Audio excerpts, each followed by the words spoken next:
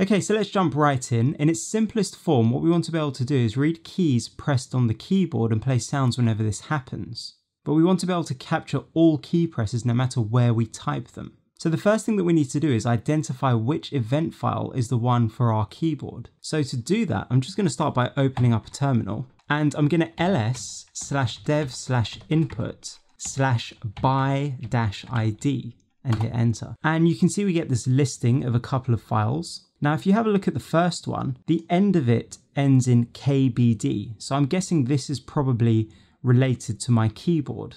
So what I'm going to do is I'm going to run file on that file. So file/dev/input/by-id/USB, and then the rest of the file name, and that is event-kbd, and hit enter. And as you can see, it's a symbolic link to the directory above, and the event file is event15. So let's confirm that that is the keyboard file. So I'll just sudo cat/dev/input/event15 and hit enter, and then just enter in my password. And I'm just going to open up another terminal, and I'll just press the letter A. Now, as you see in the terminal that we're catting the event file in, there was a change. So let's just hit A again, and again, and again. So you can see that every single time I hit a key, we get some output from that event file. So I'm just going to Control-C that right now.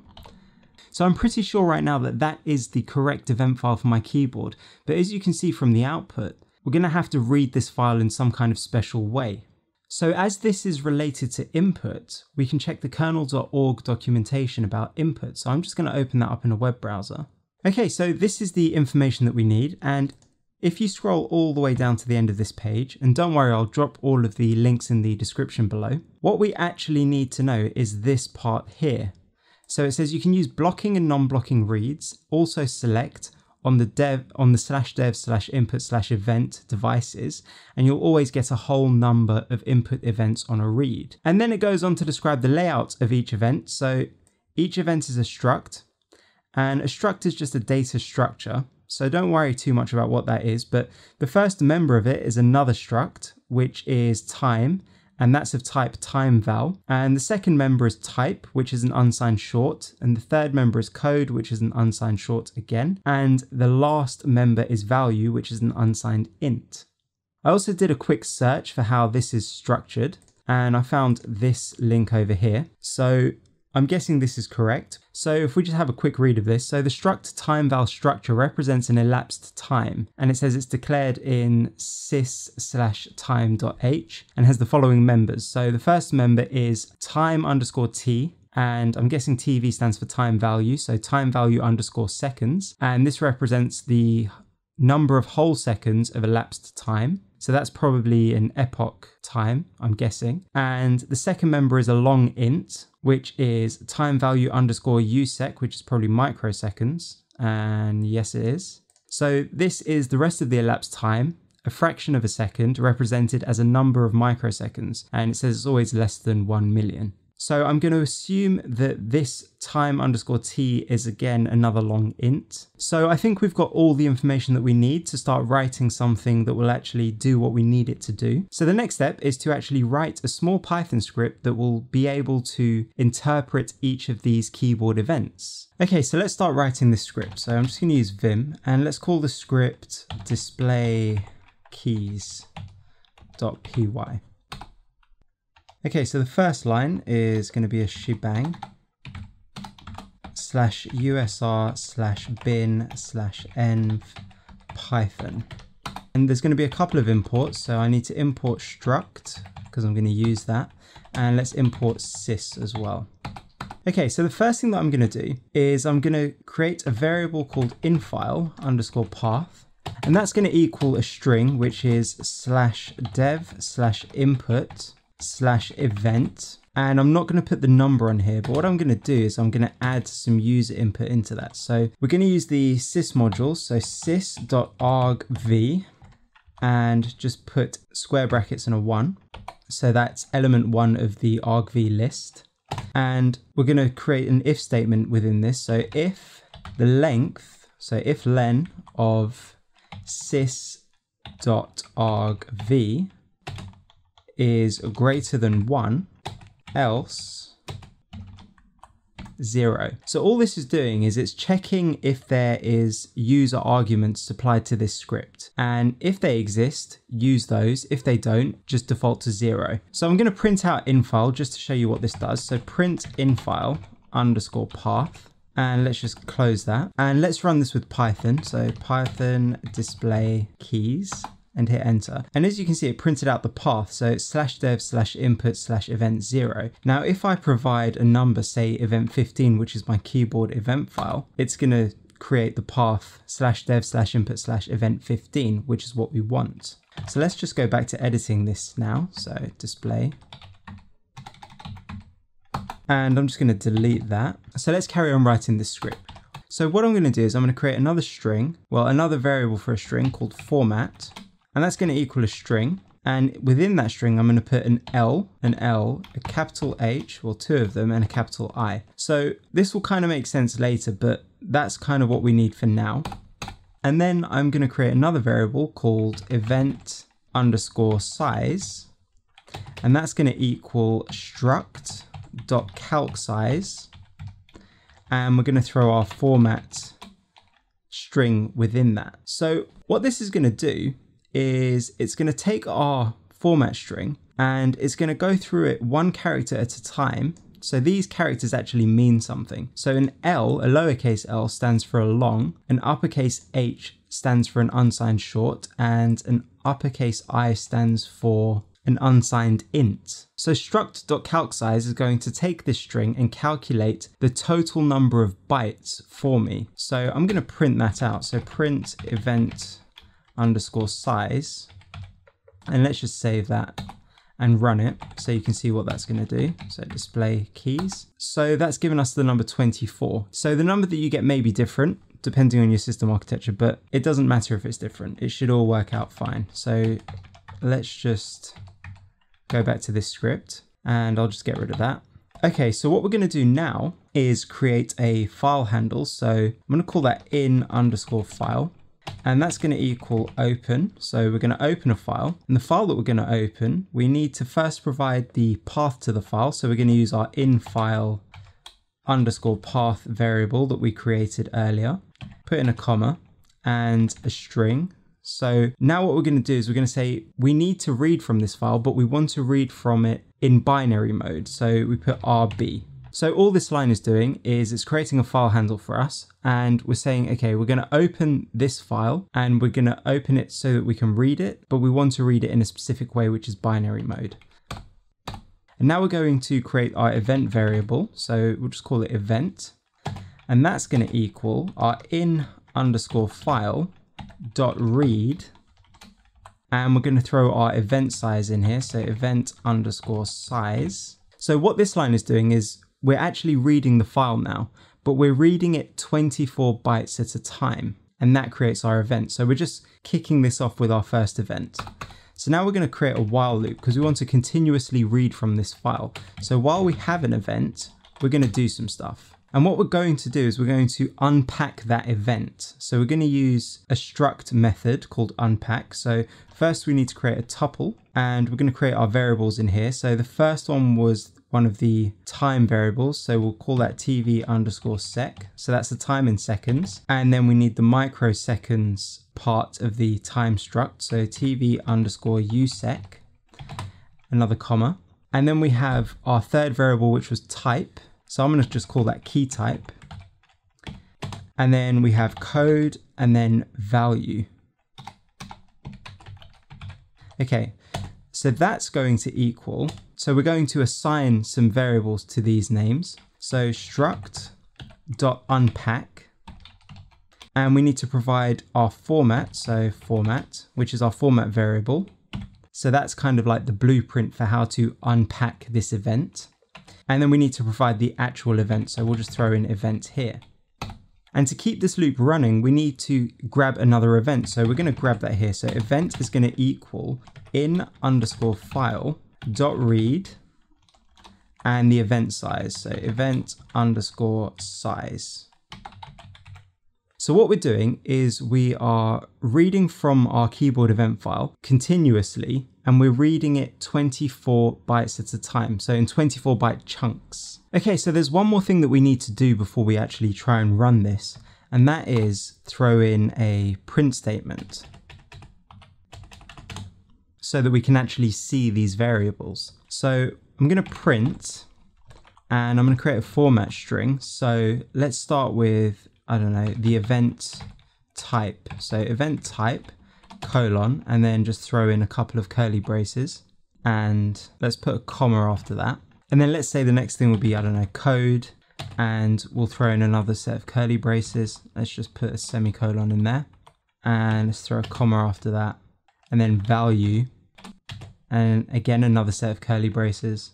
And then let's do the time stuff. So let's do, I don't think we really need time in microseconds, so let's just use the time in seconds. So we'll just call that time, and throw in some curly braces, just put a semicolon in there.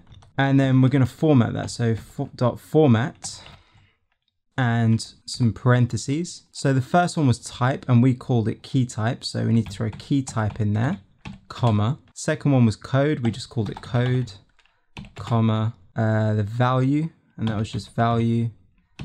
And then the last one is time in seconds. We just called it time there. So that was TV underscore sec. Okay, so all this is doing with these curly braces is these are being mapped to each one of these in order. So this is our variable key type, which is this variable that we assigned up here when we unpacked our event. And that's going to be thrown in here when we print this to our terminal. And the same goes for code, which will be thrown in here, the actual value for the code, and value and time, it's exactly the same. So I think we're good to go. So I'm just going to save this, and let's just try and run this. So because we're reading from a system file, we actually need to be root to do this. So we need to use sudo, and we'll just use Python display PyKeys, and then enter in my password. And there we go, nothing's happening yet. So let's just hit a key on the keyboard, so A, and nothing happened. And the reason why nothing happened is because it's reading from event file 0. So I'm going to stop that and add 15, because I need to remember to pass that in. That is my event file. So let's just try that again. And we got some output straight away. So if I hit A, we get some output. S, more output. Okay, so let's have a look at these values that we're getting. The ones that are kind of standing out to me are these 0 values, where the type, code, and value are all 0. So I think this is kind of hard to read. So let's try and clear this up, and let's print something else when we get 0. So I'm just going to stop this, and let's go back into Vim. So to make this easier to read, I think those 0 values are some kind of event separator. So I'm going to treat them as such, and I'll throw in an if statement here. So let's just put it in here. So let's just hit enter on that. So what I'm going to do is if the type, so we called it key type. So if key type is not equal to 0, or code is not equal to 0, then print our statement. So I'll just bring that back up. There we go. And then I need to pair that with an else. So else, so if we do have those 0 value events, then let's just print out something else. So I don't know, let's just print out a whole load of equal signs just to separate it. Okay, so let's save this now and have another look. So I'll just clear the screen and run the same command again. Okay, so that looks a lot cleaner now. So let's press A again. Okay, so let's press A again, and let's try S. Okay, so if you look at the code actually changed. So let's see if that's repeatable. So let's press A. A is 30, and S seems to be 31. And then the value seems to toggle from 1 to 0. So I think the value probably corresponds to us pressing the key down, and that's value 1, and then releasing the key is another event, and that's value 0. So what happens if we hold the key down? So I'm going to hold down A. So the code is the same, but the value is 2. So I think 2 means that the key is being held down, and 1 is just being pressed, 0 is being released. Okay, so I think we've got enough to work with now. So we can actually detect which keys are being pressed. Let's press some others. So S is 31. I'm guessing D is 32. Yeah. And then F is probably 33. Yeah. 34. Okay, so I think that we have enough information now to actually write something that will play some audio files every time we hit a key. And we've already written most of the code that will allow us to do this. So we just need to add a few bits to what we've already written. So I'm just going to Control C this to stop that from running.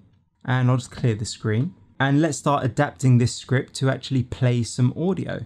Okay, so let's start off by making a copy of what we've previously done. So I'm going to copy display keys to typewriter.py and hit enter. So now we have a copy of our file, so we can just work on our copy. And what I've also done is I've downloaded a couple of audio files. So one of them is called key sound. So I'll just play that now. And it's just a really short audio clip of a key being hit. And then I've got ding 3. So let's just play that. So it just dings.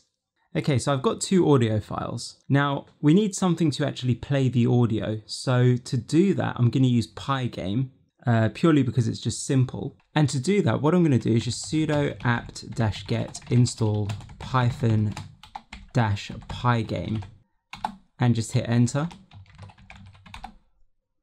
And as you can see, I already have it installed. Now to check if you actually have it installed after you attempt to install it, just open up Python, well, a Python interpreter, and try and import Pygame. Now, if you don't get any errors, like I haven't now, then Pygame is installed successfully. And to exit this, just hold Control and press D. So I'm just going to clear that. So let's start modifying our new typewriter.py file to actually play sounds when keys are hit. So I'm just going to open that up. So vim typewriter.py, and I'll just make that full screen. And I'm just going to start off by importing Pygame. So import Pygame. And let's just set up the sound first. So in Pygame, you need to first initialize the mixer. So to do that, you just type in pygame.mixer.init. So we're just calling the init method. And then what we're going to do next is we're going to load in our audio files. So let's first do the key sound audio file and let's give it a name. So let's call it keystroke, maybe keystroke. And that equals pygame.mixer.sound with a capital S, and then open up parentheses. And within this, what we need to do is put the path to the sound. So as this script is on my desktop and the sound is on my desktop, I'm not going to bother with a full path. So it was called keysound.wav. And we have to do the same for the other sound. So let's just call it, I don't know, ding. And that equals the exact same. So pygame.mixer.sound with a capital S. Open up your parentheses, and it was called ding3.wav. So that's our sounds loaded, and that's the mixer initialized. So all we need to do is play those sounds when a key is hit. So let's just come down to where we're actually reading the events, and let's add another if statement in here. So what I'm going to do first is I'm actually just going to delete this print statement and throw my if statement directly within this other if statement. So what would actually be helpful now is to have a small application that will tell us what the key codes actually are. So what I'm going to do is I'm just going to open up another terminal and CD that over to my desktop. And I'm just going to run the script that we previously wrote. So that was called display keys, and I want to read event file 15. So just don't forget that, and enter in my password. Okay, so the A key is code 30, and let's see what the enter key is. So enter is code 28. Okay, so what I'm going to do now then is I'm not going to bother closing that, but I'm going to say if code is equal to 28. So if the key is the return key or the enter key, and the value is equal to 1, so if the key is being pressed, then let's play the ding sound. So ding dot play. So we're calling the play method on our ding object. So that will trigger it to play. And then what I'm going to do is I'm going to put in another conditional statement.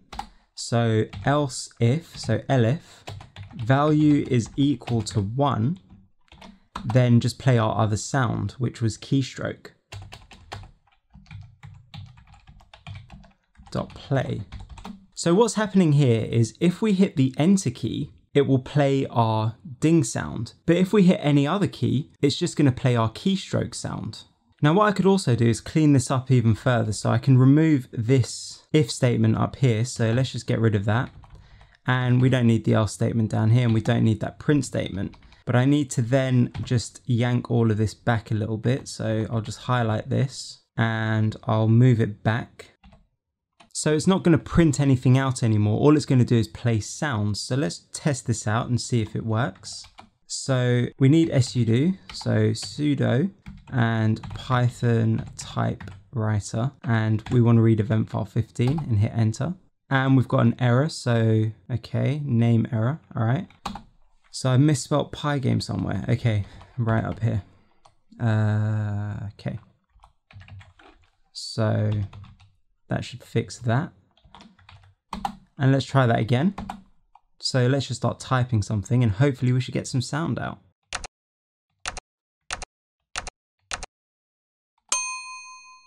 And that seems to work.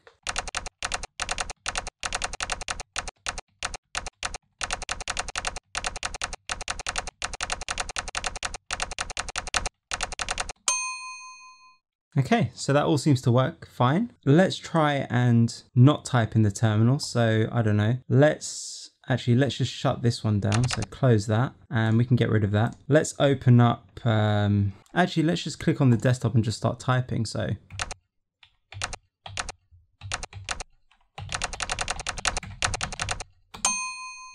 seems to work great. Okay, so that seems to work. So let's just stop that for now and go back into this file and just have a quick look at some stuff. So we can use the previous script that we wrote to actually work out which key codes correspond to which keys on our keyboard. So what we could then do is we could have any key play any sound we want whenever we hit it.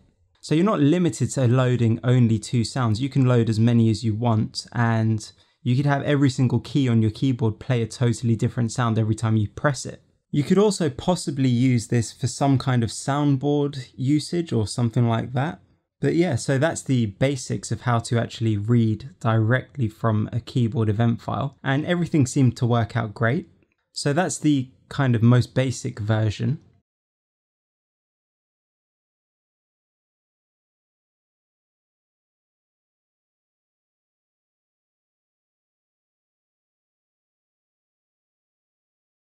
Okay, so that's brought us to the end of this tutorial on how to make your keyboard sound like a typewriter. And I hope you found something in this tutorial useful. So thanks for watching. Goodbye.